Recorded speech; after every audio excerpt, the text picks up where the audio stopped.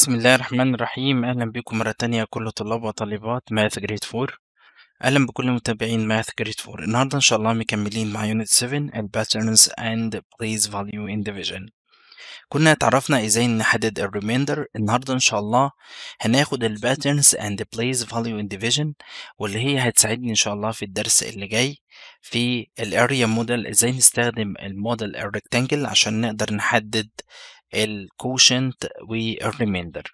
ما تنسوش تعملوا لنا لايك وشير للفيديو وسبسكرايب في القناة عشان نستمر في شرح ماث جريد 4. كل شغلنا النهاردة بيعتمد على المنتال ماث. في الإكزامبل الأولاني بيقول لي 32 divided by 8 طبعا equals 4. طب لو غيرها لي، طب ازاي؟ 320 divided by 4. هنحدد المين فاكت. What's the main fact؟ المين فاكت اللي هي الجملة الأولى. يعني هتقول لنفسك 32 divided by 8 is equal to 4. How many extra zeros? We have 1 zero, so insert 1 zero. So we get 40. 3200 divided by 8. Just ask yourself, what's the main fact? 32 divided by 8 equals 4, and bring down double zero. 32 divided by 8 is equal to 4. How many extra zeros? We have 3 zeros, so bring down 3 zeros, so we get 4000. ده فين الباترن اللي هو بيتكلم عليه؟ We have a pattern. No zeros, 1 0, double zero, triple zeros. يبقى تاخد بالك ان انت هنا كل مرة بتزود زيرو. طبعا احنا بنأكد على ان الباترن بيكون واضح هنا، بس بعد كده بنستخدم بس المين فاكت ونبدأ نحدد الكوشنت بسرعة. 40 divided by 5 is equal to 8. هنلاحظ حاجة مهمة هنا جدا. What's the main fact؟ هتلاقيه 40 divided by 5. يبقى الاكسترا زيرو هنا هتلاقيه 1. يبقى just ask yourself 40 divided by 5 is equal to 8. How many extra zeros؟ ما تقولش double zero بقى. We have just 1 zero, so we get 80. 40 divided by 5 equals 80. Bring down double zero. طبعا هو ملونهم هنا موضحهم. 40 divided by 5 is equal to 8. And bring down triple zeros, so we get 8000. 63 divided by 7 is equal to 9. 63 divided by 7 is equal to 9. And bring down 0, so we get 90. 63 divided by 7 is equal to 9, and bring down double zero, so we get 900. 63 divided by 7 is equal to 9, and bring down triple zero, so we get 9000. اللي بعدها زيها بالظبط، بيقول use patterns to find the quotient. كل اللي عليك بس هتحل المين فاكت الجملة الأولى. 8 divided by 2 is equal to 4. يبقى 4 40 400 4000.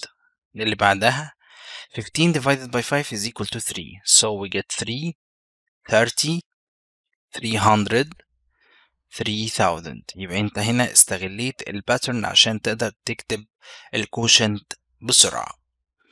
20 divided by 4 is equal to 5. طب اللي بعدها تبقى كام؟ 50 500 5000. طب المين فاكت 20 divided by 4 equals 5 and bring down triple zeros. الجدول ده مهم جدا، بيساعدني ان انا بنكتب المين فاكت وبعدين نكتب الكوشنت. 90 divided by 3. What's the main fact؟ المين فاكت هيبقى 9 divided by 3. يبقى انت تكتب البيسك فاكت. هو هنا مسميها بيسك فاكت، لكن الاسم الاصلي ليها main fact. وبعدين تكتب الكوشنت. just write 9 divided by 3 is equal to 3. وبعدين bring down 0, so we get 30. 16 divided by 2. طبعا كلنا عارفين 16 divided by 2 is equal to 8. طب الاكسترا zeros 1 0, so we get 80. 5 divided by 5 دي المين فاكت. بعض الناس بتقول انك انت ممكن تقول 55 divided by 5 وده الانسب. يبقى هتكتب هنا 55 divided by 5 is equal to 11. extra double zero, so we get 1100. 1000 divided by 2. طب المين فاكت خد التاني. 10 divided by 2 is equal to 5. يبقى هتكتب 5. طب الاكسترا zeros double zero, so we get 500. اللي بعدها complete each missing number. هنا بقى هتحدد المين فاكت. يعني مفيش باترن ولا حاجة هيساعدك. هتقول لنفسك 140 divided by 7. How can we find the quotient directly? 14 divided by 7 is equal to, and bring down 0, so we get 20. 28 divided by what equals 4 divided by 7. What about extra zeros? Write 0. يبقى missing number هنا هتلاقيه 7. 35 divided by 5 is equal to 7. Bring down triple zeros, so we get 7,000. What number divided by 8 equals 3? هتحدد هتلاقيه 24. هو نزل 0 هنا يبقى هتحط 0 يبقى 240.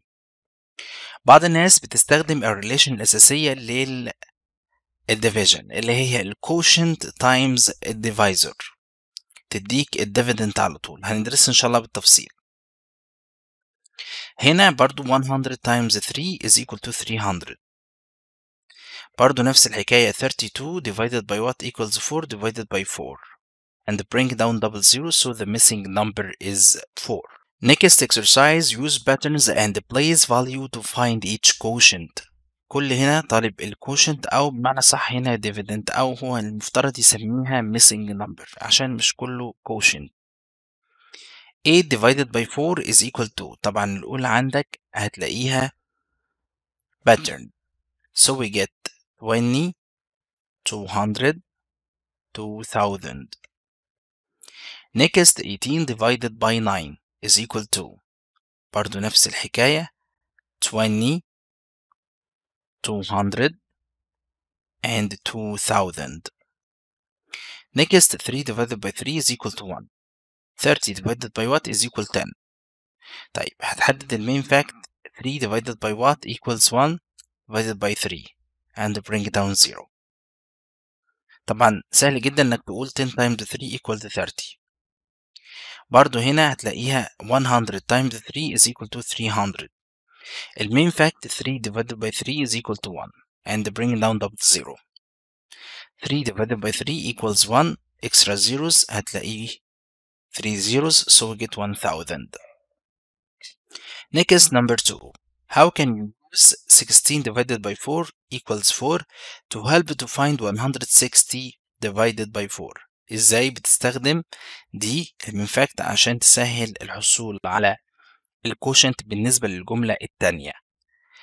بكتب كده 160 divided by 4. Just ask yourself 16 divided by 4 is equal to 4، وهو مديها لي هنا ايه، and bring down 1 0, so we get 40. Next exercise برضو هنستخدم الباترنز عشان نحل بسرعة. أهم حاجة عندي المين فاكت 6 divided by 2 is equal to 3. خلاص يبقى هنا 30 300 3000. طبعا الموضوع سهل جدا. 18 divided by 3 equals 6, so we get 60 600 6000. Next 42 divided by 6 is equal to 7, so we get 70 700 and 7000. 7 divided by 7 equals 1, so we get 10 100 1000. هتلاحظ increased by 0، يعني هنا no zeros 0 double 0 triple zeros and so on. 32 divided by 8 is equal to 4. 32 divided by 8 is equal to 4 and bring down 0. 440 يبقى 400 4000. Next 63 divided by 9 is equal to 7. يبقى خلاص عندي 70 700 and 7000. Next exercise division patterns. نفس الحكاية هيسألك على البيسك أو المين فاكت أو الريليتد فاكت وبعدين تكتب الكوشنت. 15 divided by 5. الأولى طبعا محلولة مفيش مشكلة. 15 divided by 5 طبعا ممكن equals 3. extra zeros يبقى 30. 12 divided by 6 طبعا is equal to، سهلة جدا، يبقى أنا هكتب 2 extra zeros هتكتب double zero, so we get 200. اللي بعدها 20 divided by 4 ما تتخدعش. ليه؟ لأن 2 is not divisible by 4، يبقى أنت هتكتب هنا 20 divided by 4 طبعا is equal to 5. اللي extra zero just 1 0, so we get 50. 7 divided by 7 دي هي المين فاكت is equal to 1 هتكتب ال 1 والإكسترا zeros هتلاقيها double zero so we get 100. 64 divided by 8. 8 times 8 equals 64. يبقى هقول له 64 divided by 8 is equal to 8. هتكتب ال 8 والإكسترا zeros double zero so we get 800. 45 divided by 9. طبعا كلنا عارفين what number times 9 is equal to 45 هتلاقيه 5.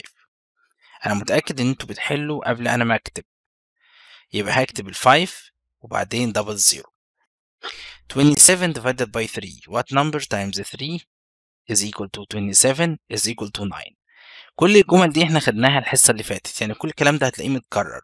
يبقى 90. زيادة بس موضوع الباترن. هنا بنستخدم ال place value والshort name. يعني هو بيقول لي 4 ones divided by 2. هتقول له 4 divided by 2 is equal to يبقى 2 ones. دي معناها 4 divided by 2 equals 2. طب لو قال لي 4 tens divided by 2 يبقى 4 divided by 2 is equal to وهتكتب كلمة tens يبقى 2 tens. 2 tens معناها كام؟ معناها 20. لما يقول لي 40 divided by 2 يبقى 20. 400 divided by 2 برضه 4 divided by 2 is equal to بس 200 يبقى هتكتب هنا 200. 4000 divided by 2 4 divided by 2 is equal to بس هتكتب هنا 2000 لأن احنا بنتكلم على place value بالthousands. 3 divided by 3 يبقى 1 ones so we get 1. 3 tens يبقى 10 just 1 10 يبقى هتكتب هنا 10. 3 hundredths برضو 3 divided by 3 is equal to 1 hundredths أو 100 يبقى هتكتب هنا 100. 3000 divided by 3 so we get 1000 يبقى هتكتب هنا 1000.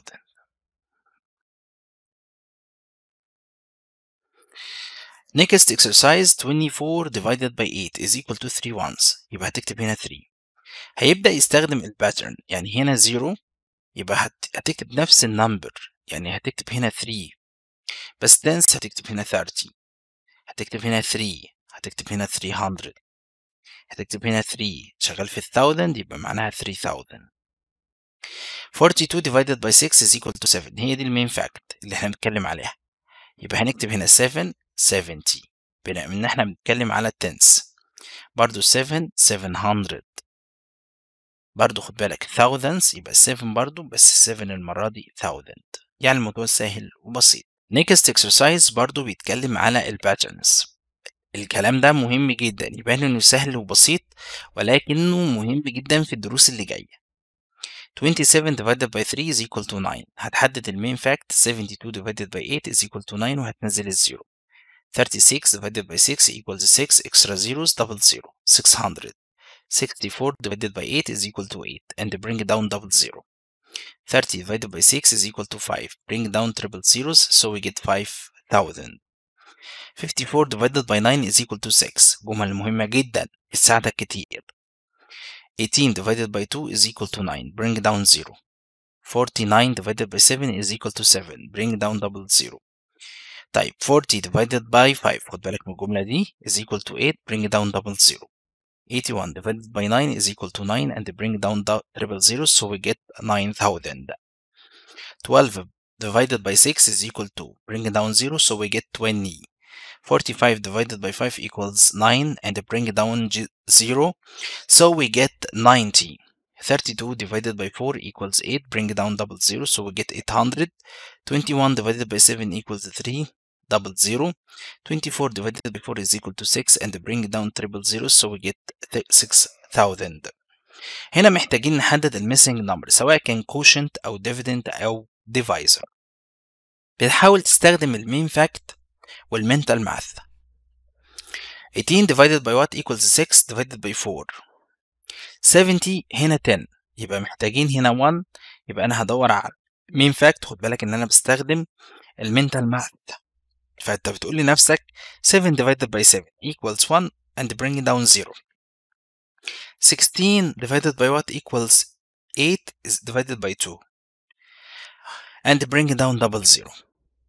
اللي بعدها طيب what number divided by 9 equals 9 هتلاقيه 81. هنا triple zeros يبقى المفروض هنا triple zeros. برضو نفس الحكاية 25 divided by 5 equals 5 اهي دي المين فاكت. خد بالك عندك extra 3 zeros يبقى تكتب هنا 3 zeros يبقى 25000. 120 divided by what equals 20. برضو نفس الحكاية. 12 divided by what equals 2 divided by 6. والزيرو هو نزل معاك. اللي بعدها 3 يبقى 9. بس خد بالك بقى في زيرو هنا يبقى تكتب زيرو. 90. 32 divided by 8 equals 4 and bring down double zero. برضو نفس الحكاية. هنا 8 وهنا 3 يبقى هنا 24 and bring down triple zeros.